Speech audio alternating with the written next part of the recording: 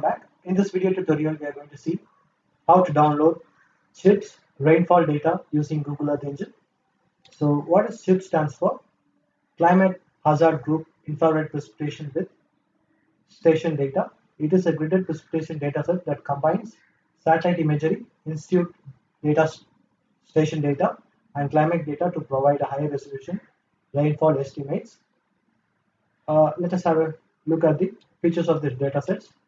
So you can see here the source is Climate Hazard Center, UC Santa Barbara, and the temporal coverage is from the year 1981 to present, that is 2025, and the temporal resolution is available in daily, 5 days once, and monthly.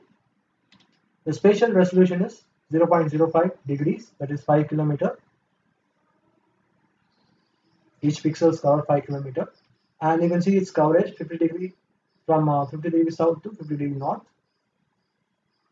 So the input datasets for creating the rainfall datasets are satellites IR data, then station data, that is ground station data, then CHIRPS satellite only baseline data.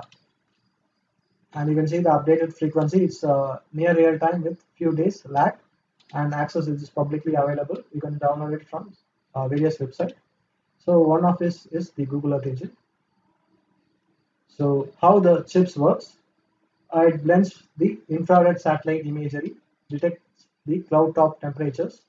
Followed by that is the climatology, long-term historical rainfall patterns, and after that the rain gauge observation from global stations. This fusion provides both spatial consistency via satellite and accuracy via gauges. And you can see the Google datasets asset. You can use this, and you can see each image as a single band, and the precipitation is given in millimeters per day. And you can use some of these functions: sum, mean, maximum, medium, reduce. So if you just have a look at this comparison, types of CHIRPS climatic data, daily versus Pentad. So daily is available per day for day, and you can see Pentad is for 5 days. And the images available is 365 per year and 73 per year here. Here the file size is larger, here it's smaller. Its detail level is high temporal detail. Here it is smoothened and less noisy. Ideal for event detection, rainfall peaks. This can be used for rainfall trends or drought analysis. So you can use it based on your need accordingly. So now let us go back to the Google Earth Engine. So the first step is we are going to define our study area. So let us zoom into a particular location in Africa, Kenya. So this is the area of interest for me. And let me use this draw rectangular option. Let me draw a box like this. Once fixing the box, let me click exit. So this is our area of interest, as you can see here.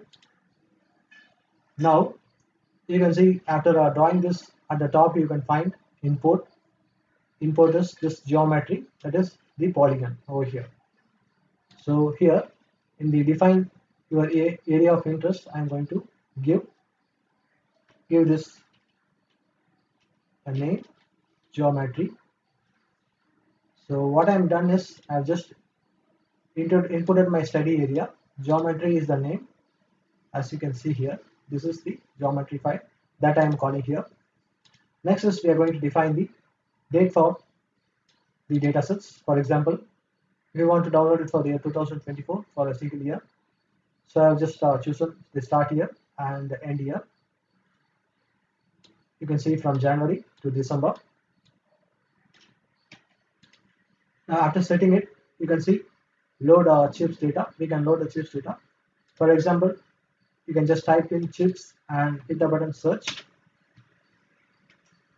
So here you can find two types of data, one is daily and one is Pentad. So here we are going to use that daily. So if you just click on it, you can find more information about the datasets, the bands, maximum values, citations, right? You can just copy it, close it. Now you can just paste it over here. So this is the CHIRPS daily dataset that we are inputting. I'm just giving a name for it. Variable is CHIRPS 2024, and we just need to give the resource link to it. So after that, you can see here I have just used the filtered date. So I have given the start date and end date that you can just tell the start date and end date. So we have already specified it here. So I'm just calling it here. And after that, we are going to filter it by the boundary. So I'm using geometry. So geometry is nothing but this boundary, right? Okay. Now if you just come down, you can see calculate the annual rainfall. So we are going to just get the annual rainfall of this region. So I'm defining a variable annual rainfall is equal to CHIRPS 2024 sum. So sum of rainfall in 2024, and followed by that we are using this clipped by geometry. So it will be the data will be once again clipped over here based on our study area. So that is why this being, you can see I have mentioned geometry here also. Next is the visualization parameter with attractive color schemes. So I'll just customize given some colors over here. You can customize it. So after that I have defined another variable. So here we are going to define the visualization parameters. So the minimum value is 0 and the maximum value is 2000. You can customize the maximum value, right? And after that, you can see next is we are going to display the map over here. So I have used this function map.centerObject. So the map will be centered based on the geometry, that is this study area boundary. And after that, you can see followed it by the zoom level. I have set the zoom level to 8. You can reduce it or increase it accordingly. Followed by that, we are going to add the annual rainfall map, which we have chosen. So we are going to add this annual rainfall, as you can see here, which we have calculated, and followed by the visualization parameters. And we are going to give a name for it in the layers. Here it will be coming up annual rainfall 2024. You can also customize this name. You can keep any name to it, give any name to it. And finally, we are going to export it to Google Drive. So export.image to drive, this is a function. So in image, we are going to export the that we have already defined at the top, annual rainfall, right? That is the image. And description is, you can customize the description, you can give any name to it. And next is, you can see the folder file name. You can also create a folder called as Earth Engine, and the file name prefix, you can choose annual rainfall 2024, followed by the region. So the study area, geometry type, this is the region, and scale is 5000, as this is in meters, because the resolution of the dataset is 5 kilometers, so it is 5000, that is meters. And finally the file format geotip. Now let us run the code. After running the script, let us wait for the result to be coming up. So you can just see here the result has come up.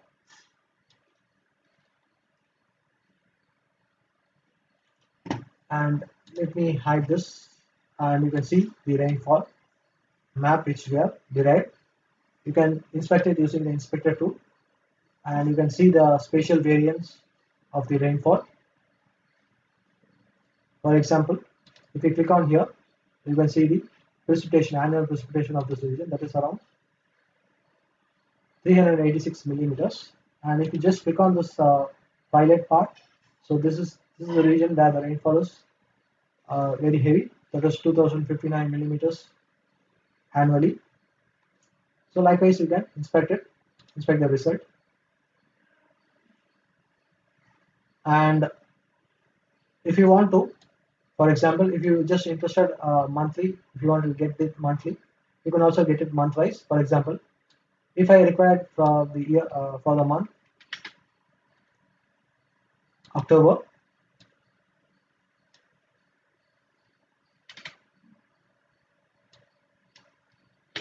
to November month of the same year 2024, I can just specify the date here, and after that I can run the script. You'll be seeing the difference here. So in this 2 months, the received rainfall will be shown here like this. You can see. You can also inspect it. So in the 2 months from October to November, this much of rainfall is being received in this region. That you can get. You can get it for a month, a single month also. If the rainfall is there, the data will be available. If it isn't there, it won't be. It will be just like a white raster. So yeah, now let us just download it for the entire year.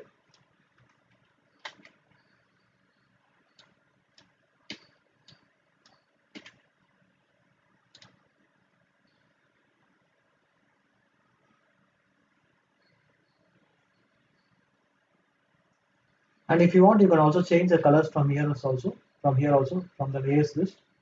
Click on it, and here you can click on each of these, and you can change it to any color. You can change it. Likewise, you can customize for each of the squares from low to high. Now let us see the taskbar session. We can export it. So click on Run to export to Google Drive. So you can see here we have already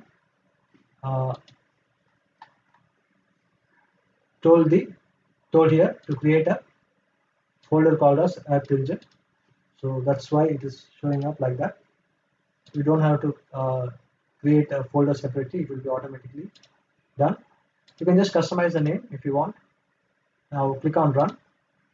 Now the export process has been started. Let us wait for it to be completed. So once it is done, you can just click and open it in the drive. Now you can see here inside the Google Drive, it is in Earth Engine. You can download this file. So the file is downloaded. This is around 561 KB. Now let us add it to the GIS, add data. Browse over the file and let us add it. Let me change the color scheme for this.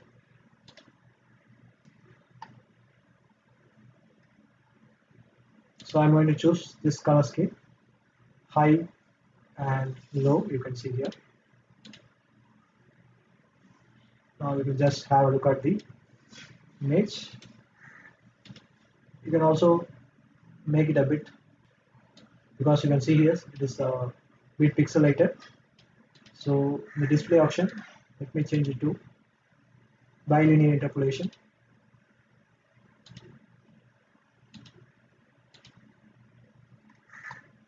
Now the image is somewhat smoother. So like this, you can download a dataset, the climate dataset from the Google Earth Engine, CHIRPS rainfall data. Thanks for watching. If you have any other doubts with this, you can ask in the comment section. And please do like and subscribe to the channel. If you found this video useful, please do comment on it. Thank you.